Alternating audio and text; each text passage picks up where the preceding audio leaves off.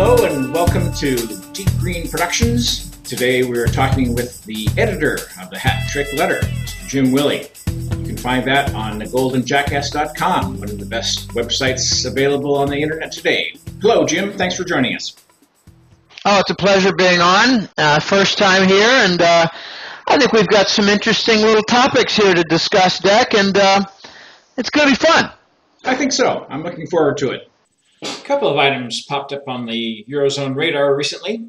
The first was the conflict in the Ukraine, and then the U.S. imposed sanctions on Russia. Given the level of heat, do you think the Eurozone will survive? I think it will not. There's already a tremendous amount of strain. You can start with the Russian Gazprom, and that's all well and good. It's a disaster. Europe is going to work around that.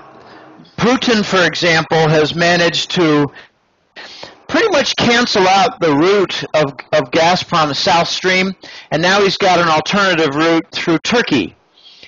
And that's now called Turkish Stream, and the Turks are all ready for it. They're signed up, and they're managing now to provide contracts for the Greeks.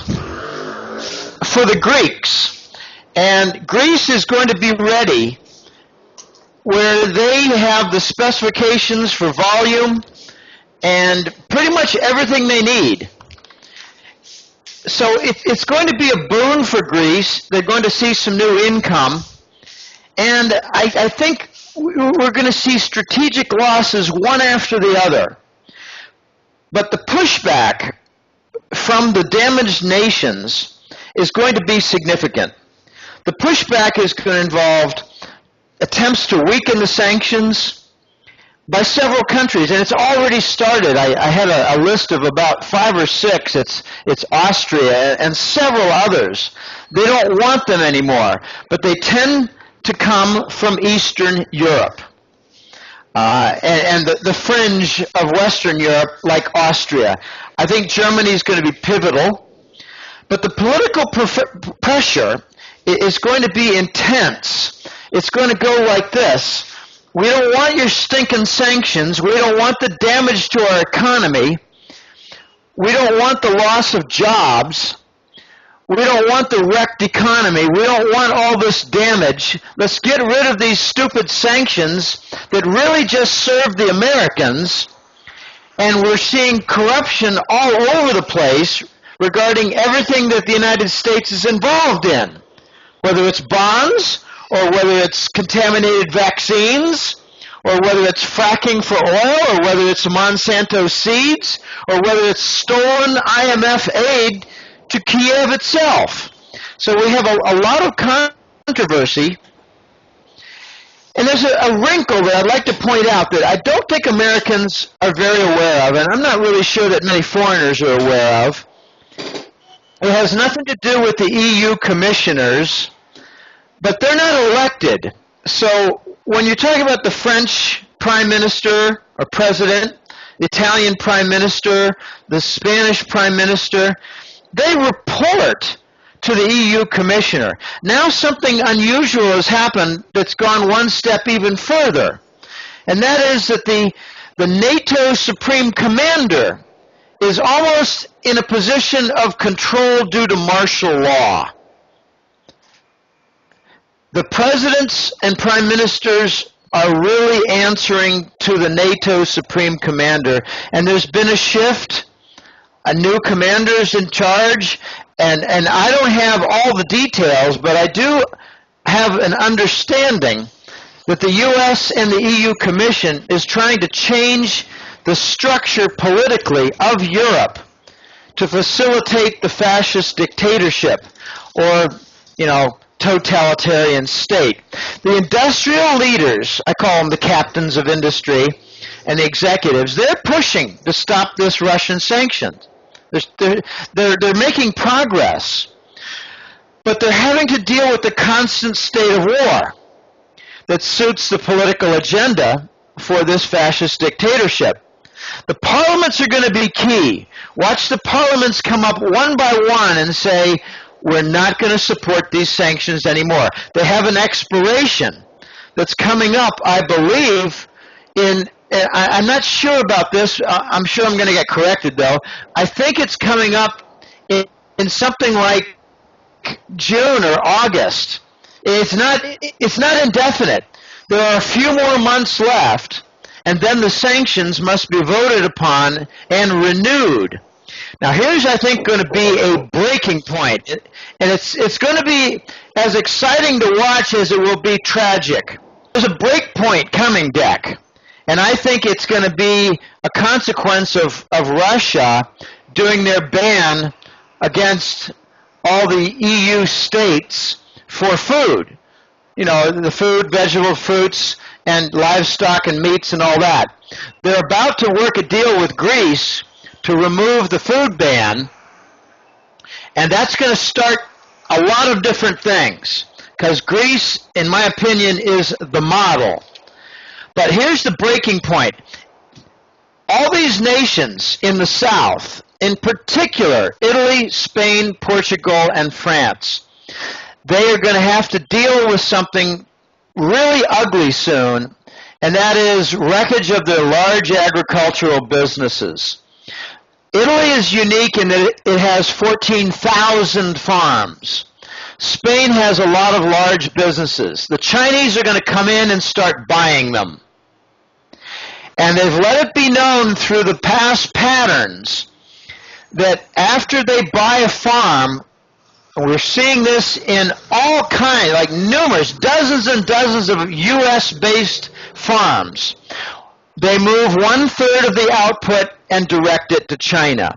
So the EU sanctions against Russia will eventually result in Chinese buying Southern European farms, the agribusinesses, and it will result in food shortages in Europe. And that is when I think, game over, they're going to just halt this, and you're going to see violence against the U.S. direction on sanctions against Russia, and you're going to see violence against the EU Commission, and you're going to see violence to break away from the European Union. That's what I think is coming. And watch Greece. It's not just an example of debt handling, debt management like forgiveness or debt default. Watch Greece, because they're going to bust the sanctions and be a beneficiary of exports to Russia. Russia's going to lift the ban, and it's going to be very interesting. Very interesting. And Greece is strategic because it controls the Bosporus Straits, which Russia requires for their navy to access the open ocean from the Black Sea. So it's not just a matter of toll taking. It's going to be a matter of Russian naval bases in Greece.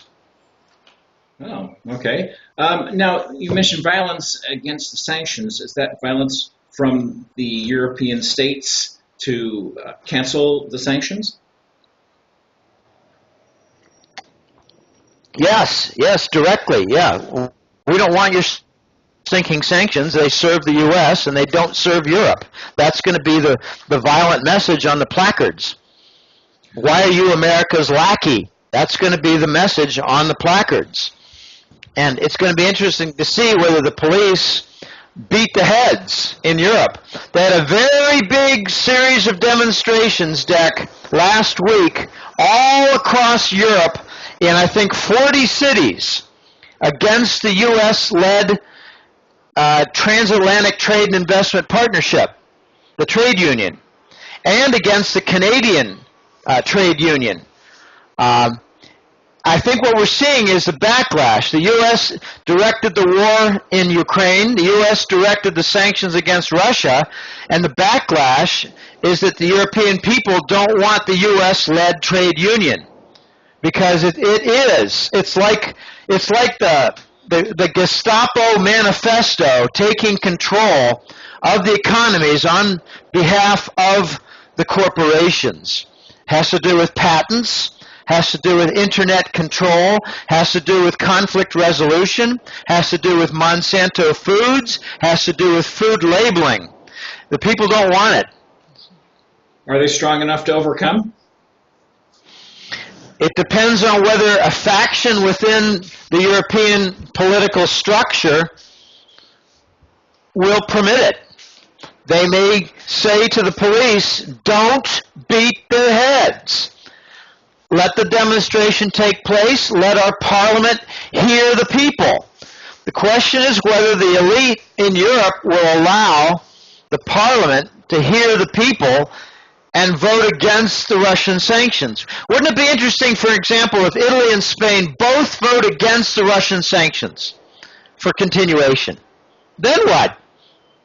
We're going to see, like we saw in Bremen, Germany, an exploded chemical factory?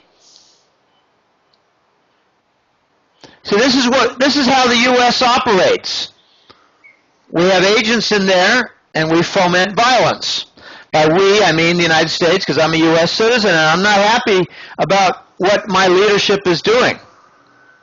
They don't follow the popular directives or desires.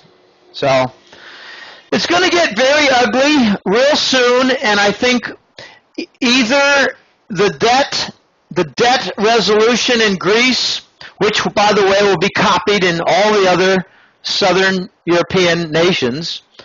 Just for instance, as an aside, Greece is 11 million, Italy and Spain is 110. So just simple numbers, whatever effect Greece has for debt resolution, Italy and Spain have 10 times larger. And stronger? It's either going to be over food or over sanctions or over debt. One of those three. I think it's going to fracture Europe, but the big crowbar, if any one nation holds it, rather than, say, all of Southern Europe, it's Germany. I'm adamant that Germany is going to demand that the sanctions end. It might not be known by your listeners, but there are between 3,000 and 5,000 German companies that do business in Russia, and they don't want to stop. So they're going to have to lay off people in Germany and reduce the standard of living, reduce the income stream at an aggregate level, and Germany's not going to tolerate it. I'll give you one example about Germany, Dick, that's very telling. In the 1980s and 90s, Germany said, no, we're not going to outsource our industry to Asia and the emerging markets. Instead, we'll work out a trade union agreement at a national level, and they took a 15% pay cut to preserve their unions, preserve their labor market, and they even reduced their pensions. Germany does not betray its own people. And I actively, openly wonder if Merkel is going to allow some progress to take place against the Americans, now the EU, the US, the NATO, and all their organizations, by having Merkel resign. You may not know it, but as part of her chancellor position is a loyalty oath to the U.S. government. I believe there's loyalty to the U.S. over the German people at the chancellery office. So it's going to get very, very weird in Europe, and I don't think they're going to become the New World Order fascist continent, totalitarian grand state. I don't see it happening. That concludes the first of our series, Jim Willie Bite Size. We hope you enjoyed it, and we are happy to take your comments below. Be sure to check out goldenjackass.com, where you'll find more of Jim's work. Both the public offerings and his subscription service can be found there. The next issue of Jim Willie Bite Size should be available in about a week. Hope to see you then. Bye.